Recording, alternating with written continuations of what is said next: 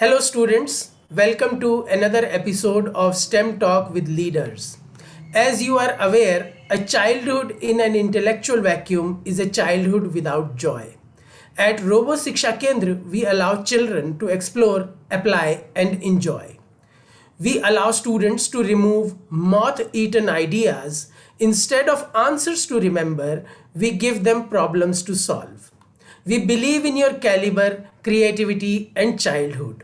Through our STEM Talks with Leaders series, we connect leaders from diverse backgrounds who share their insights through dialogue directly with you, our greatest assets and hope for tomorrow. Friends, today we have for you Masayoshi Sakurai, Masa-san as we call him affectionately, with us. He is a human resource specialist from Japan who helps well-known companies recruit, strategize and plan. A former student of Kobe University, Japan, with a degree in the fascinating field of naval architecture and marine engineering. He is the founder and director of ZIAI and Gawain, which is a not-for-profit tech organization to prevent suicide in Japan by creating counseling AI algorithms. Diving straight into the questions, Masa-san, we want to know from you, what are you tinkering with these days?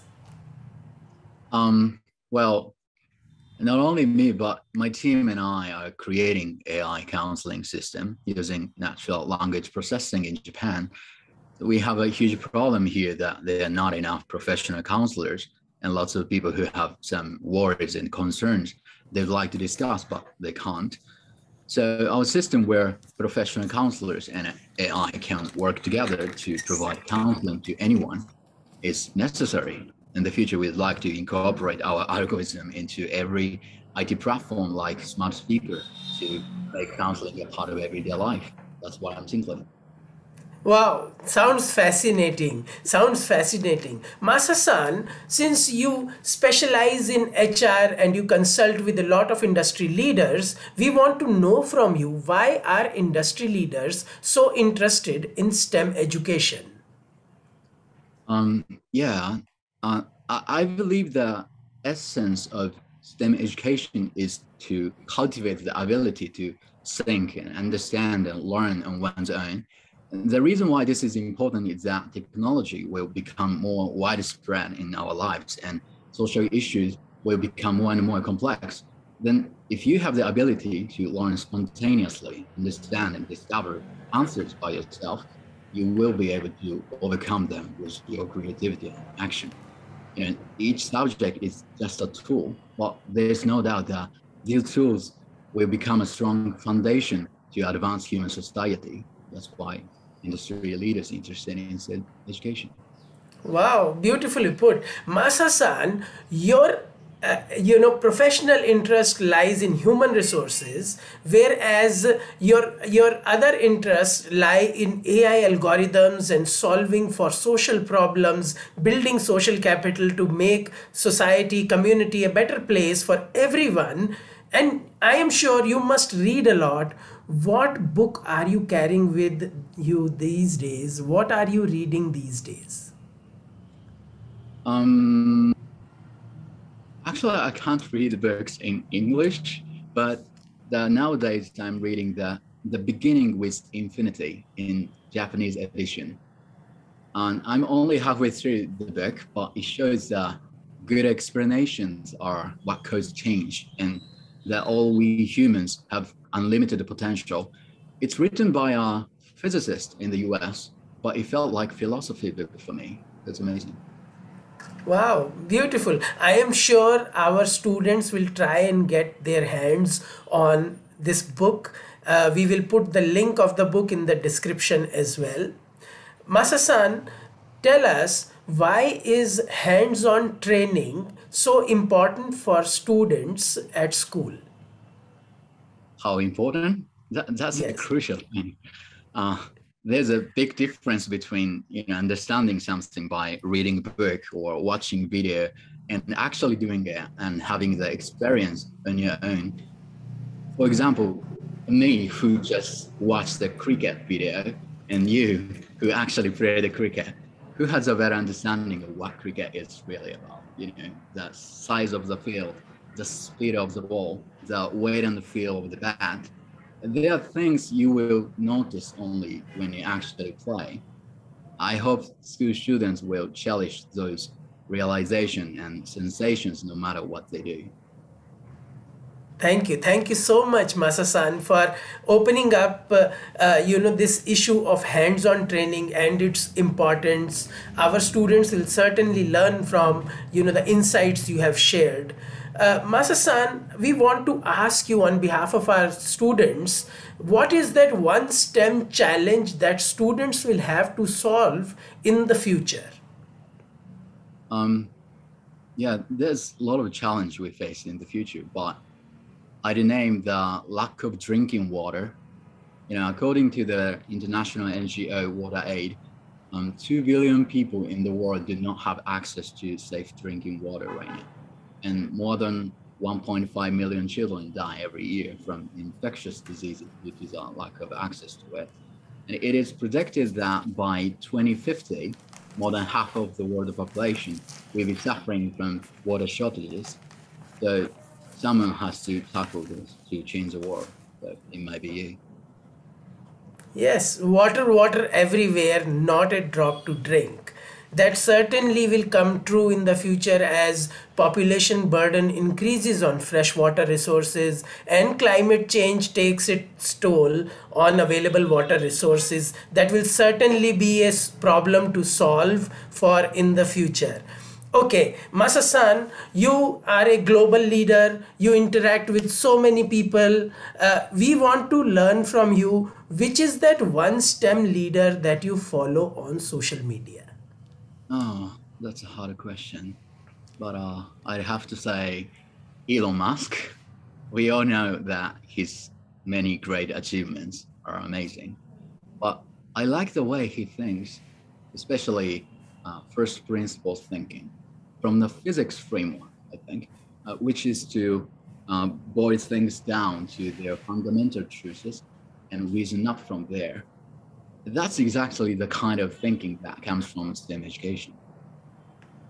Wow, certainly, he is one individual who is creating an economy worth trillions of dollars, creating jobs, and not just instigating a new thought process, but also actioning on that thought process. Thank you very much for sharing the leader that you follow on social media.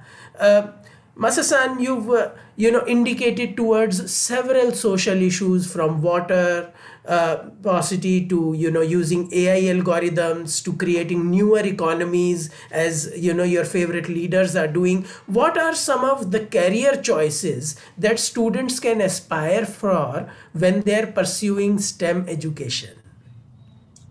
Actually, there's nothing they cannot be, right? They can do anything. They can be anything. And astronaut and software engineer, VR designer, or business owner, or social entrepreneur, whatever. Also, there will be many new professions that don't exist yet. I believe many of them will be STEM related. So I hope that they will not limit their possibilities, but rather nurture the passion and curiosity by getting lost in various ways. As Steve Jobs said, keep looking, don't settle. Wow. Masa-san, that is really, there is so much truth to what you said. STEM education is not merely subjects, but it is an integrated way of thinking and problem solving, no matter which career an individual chooses, whether they exist today or not. Certainly. Okay, so Masa-san, this is one very personal question we want to know from you, and the students want to learn from you. What is one hobby that you pursue which builds your problem-solving stamina? I don't think people say it's hobby, but for me, introspection, to catch and understand what I think and feel and write down from high school. Yeah, because that's often a very vague thing that happens simultaneously in my brain. You need to catch what is abstract, keep thinking about it, and dig into the concrete. Moreover, we can abstract the concrete thing and apply them to other cases. I think this back and forth between the abstract and the concrete helps a lot to nurture my strengths to think and problem solving stamina. Wow, your insight will certainly help our students also introspect better and move between the abstract and the concrete. So, this was on an individual side of things, but STEM education is a lot about teamwork, and we want to know from you what are must attributes of a team player. It's hard to pick just one. Well, I'd have to say gratitude, I think. We are human, not robots. In order to accomplish something as a team, we must not only impose our own opinion, but we must also be attentive to each other's feelings. I think the most important thing there is gratitude. As long as you're grateful to others for working with you, for coming up with ideas that you don't have, and for having strengths that are different from your own, you will be able to understand each other and maximize the power of the team. Wow, that's beautifully put and very poetic and very truthful. Great gratitude is something that helps you not just understand what is around you, but also appreciate what is around you and build on it. Certainly. Okay, moving on to my next question.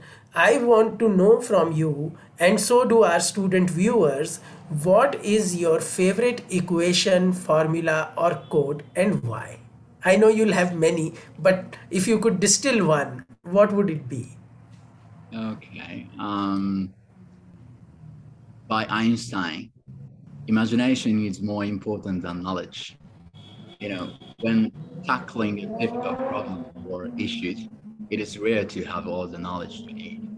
The only way to deal with it, to make the most of what you have, your ideas, your experience, whatever, then the most reliable thing is your brain. So this quote always reminded me of this. Certainly, Masa-san, while doing all of this, our students, since they may be new to some concepts or they will be learning new concepts, they come across failures. And we want to learn from leaders like you. How do they cope with failure? How do they deal with failure? It's an interesting question. Whenever I face failure, I always ask myself, how am I going to tell this story to my friends? Because, life is like the movie you make. In that sense, it is the failures and hardship that make the story more interesting. Then I do everything that I can do to get over it. That's going to be the highlight in this chapter, And failure is inevitable. Sooner or later, you're going to hit it. But the feeling down or depression is avoidable. It's all about your choice. Then why don't you enjoy? Wow. Masa-san, today we learned so many things from you, and we learned about so many thinkers and leaders and your personal philosophy about how to lead from the front, how to deal with challenges. Leaders are not born, but they are made, forged in the factory of learning and practice and problem solving. How they lead teams, read reams, and realize dreams is what we learned from you today, and many, many more things. STEM is something that is to be enjoyed through practice, resolve, and troubleshooting mindset, and that's what our students do at our STEM labs. Like a game of hide and seek, we try and uncover many facets of STEM education through hands-on learning. We thank you, Masa-san, for sparing time to be with us and share your life experiences and journeys with the students. We also thank students for watching our series and sending their questions to us, which we can ask from you, and sharing this video and others with parents and peers. For those who do not have access to STEM labs As of now, we invite them to connect with us and start their own STEM clubs till the time India STEM Foundation reaches them. Thank you very much for joining us for this very special episode. Thank you. Namaste.